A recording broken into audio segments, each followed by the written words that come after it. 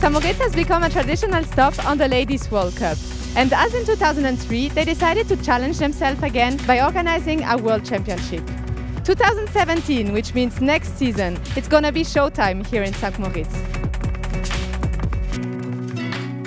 In order to be prepared for the World Championships, St. Moritz organized the World Cup finals this year, and I think everybody agrees it was a great success.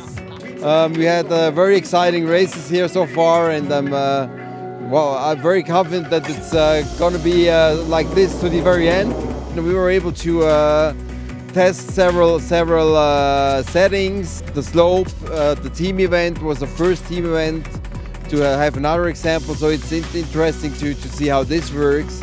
And we could learn a lot out of it, and this will bring us a step forward for next year.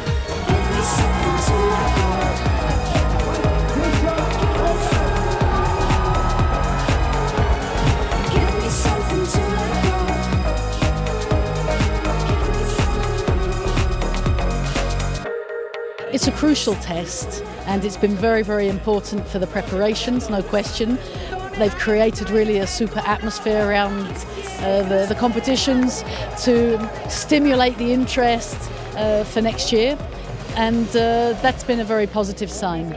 We've also been able to test a lot of different operational aspects, especially having the men and the ladies here together. That's the first time since the championships back in 2003, and that's a key moment to be able to do that.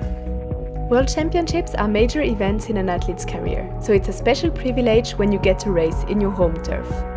Still quite a bit of a season before the World Championships in February, but yeah, I think it's going to be really cool to be able to race for the World Champion title in Switzerland with my family here. I think it's going to be a great experience.